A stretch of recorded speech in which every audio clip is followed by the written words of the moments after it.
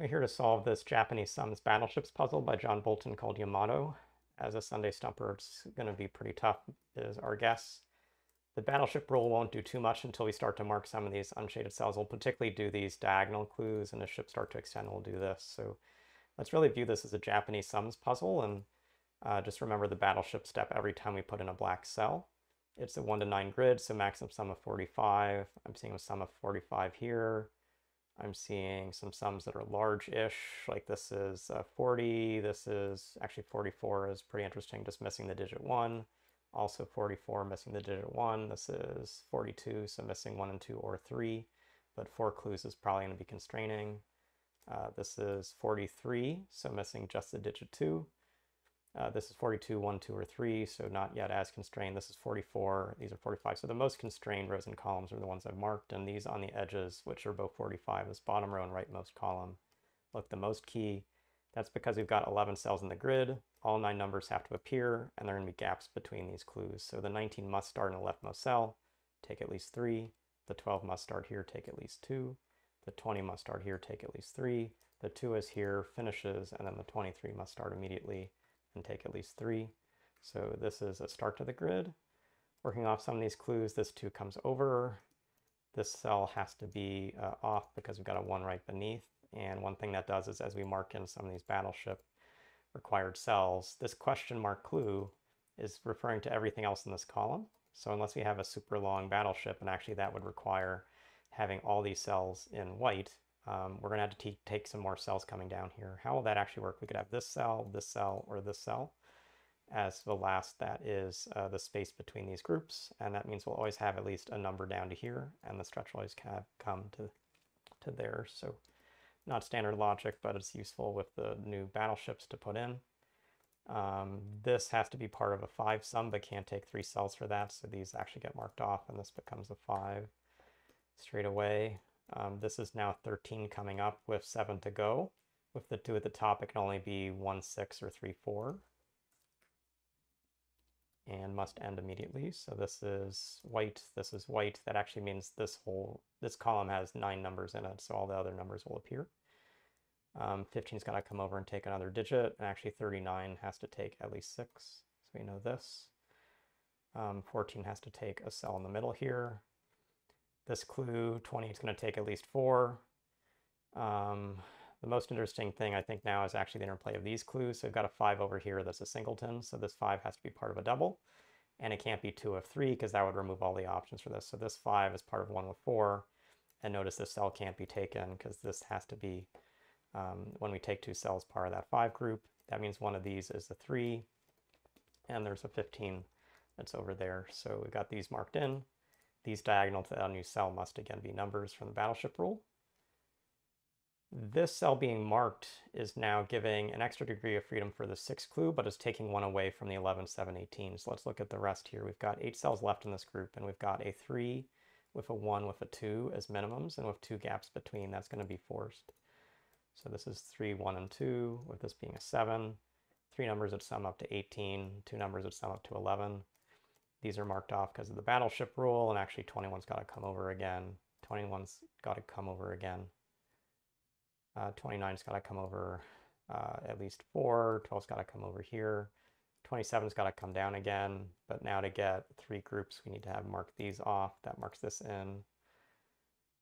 This cell being marked off is good. It actually forces this to be the 1, 4, which is going to mark this in, mark this off, mark this in. Make the 3 sit right here.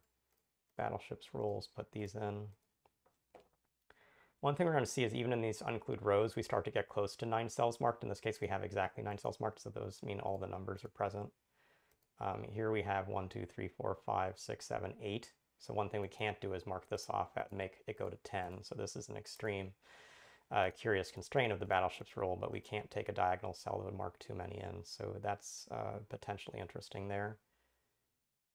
We've got 22 and 15, so this is going to have to be the 2 for this to work, and marking that in marks these off as white cells. Let's see if we've got some others we know. We've got only 1 more of these we can take in this row, and it looks like if we actually came down here. We're going to have some limits on the bottom pretty quickly with how we get up to 14. So could come from looking at these columns. 26, 5, 11 looks like a good set to look at. That 26 has to be 4 long, which could be here. The 5 can be on its own, and the 11 right here. So that is forced straight away from the progress we've made to that moment. That being part of the 14 puts the black in here to separate these. This row now has 9 in green, so this has to be a ship. That marks this off. This row now also has 9 in green, so this has to be a ship. Let's come back to this third column. To make this be 5, 10, this is the 5, this is part of the 10, this has to be marked off, this marked in, this marked off. These are from the battleship cornering. I see now 9 actually in this column, so the remaining ones have to both be ships.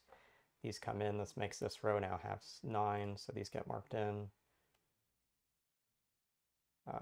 What more do we know? 29 can get out to 6 cells, but not to 7 cells. Can I get? No, it can be 1 through 6 and then 8, so it could take this cell. So we don't know that yet, but 15 has to come down and potentially take these. So it may come from looking at the remaining clues up top. 22, for instance, has to be 3 cells, has to take this. We may want to be asking, here it is, 28 has to be 4 cells and have this separation. So this now is part of the 15. It's going to need this gap and the cell for a 3.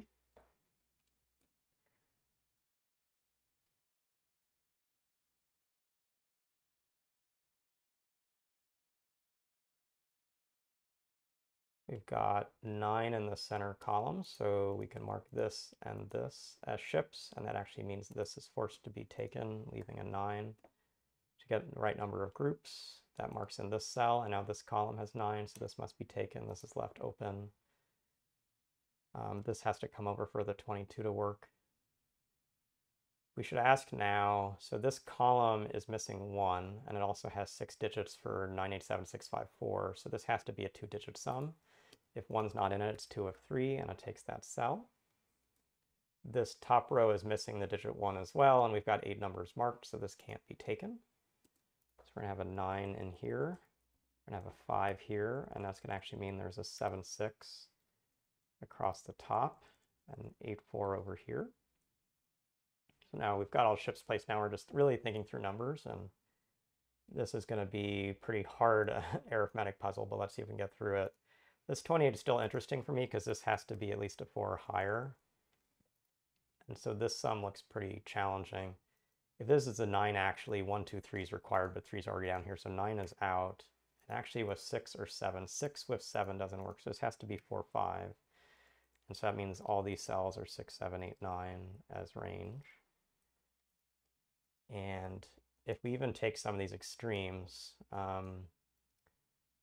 we'll likely have a case where you have to put both a 1 and 2 in the space. Let's say we don't put a 1 and 2 in the space, then we have a 4 with a 5 with a 6. So we need a 2, we need a 1, those go here. And so now let's look at if we've got valid values for the remaining set. So 6 would have to go with 6, that's no good.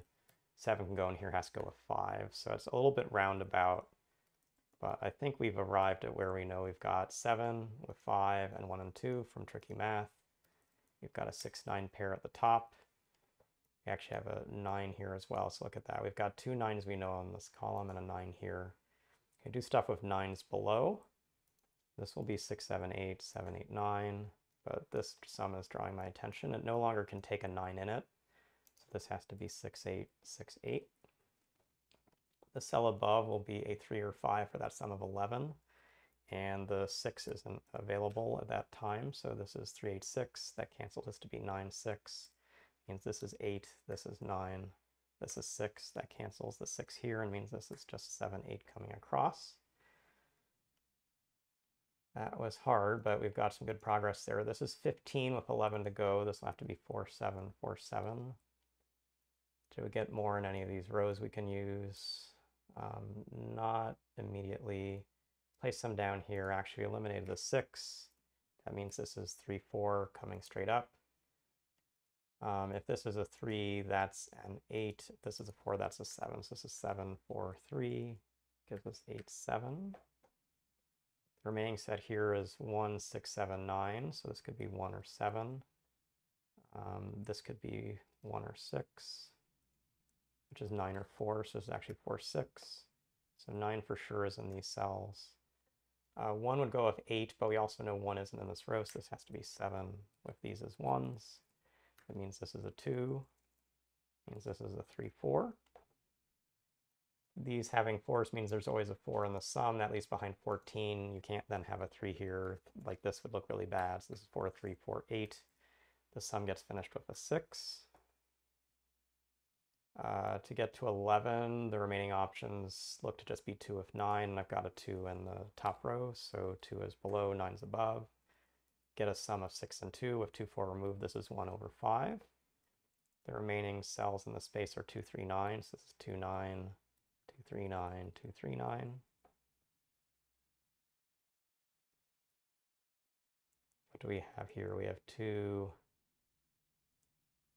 we've got a sum of 40, so we're missing 5 and 2 numbers, so 2 and 3 are gone, so this is 1, 5, 8. This already we know above is a 5, so this is a 1, 8. This is 2, 9, but 9 is already there, so this has to be the 1, so this now becomes 5, 8. This now is a sum of 12. We've got 17 to go, which is this 9, 8. That leaves behind 3, 4, 7. This is 3, 7. This is 3, 4. Getting some pairs here. For instance, we've got these 2 8s. That should be forcing on this sum. So there's an 8, 9 with this 4, 3. That leaves behind a 3 here, and there's a 5 with an 8. So to make this sum work, we have to take this value, which is now putting a 7 in the cell. That means there's a 4 here, a 7 here, a 3, and a 4. That 1 means this is a 4 with a 1. All the 9s above mean a 9 is here, and this is 2, 3, 2, 3 coming across. We have a 1 to still place in the space. We have a 2 to place in this column. We've got a 6 to go there.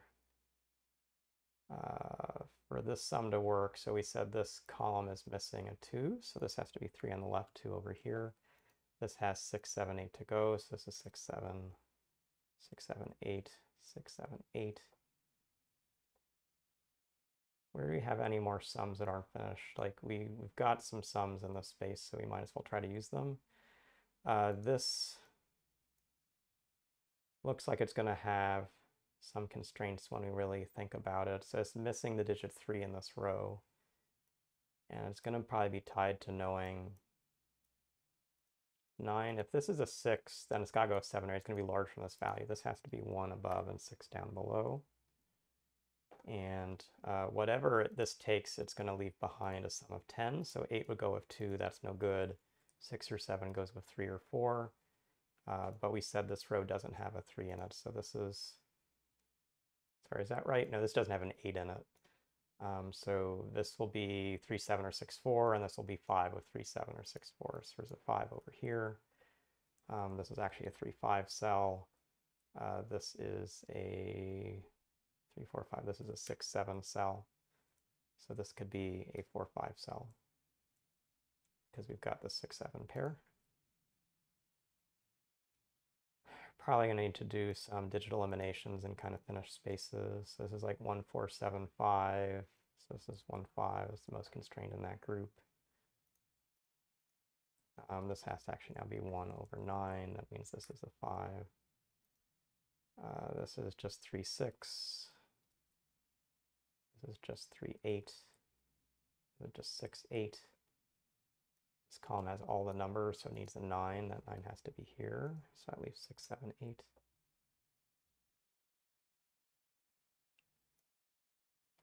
This row has all the, sorry, this column has all the numbers. So we need a 1 in these spaces, but we also need a 2. 2 has to go here, 1 goes here. This now 3, 5, 8. Only 5 available here, puts in this 3, puts in this 8. This 5, sorry, this 3 means this is 5, 7, and 4, 6. That's going to complete these.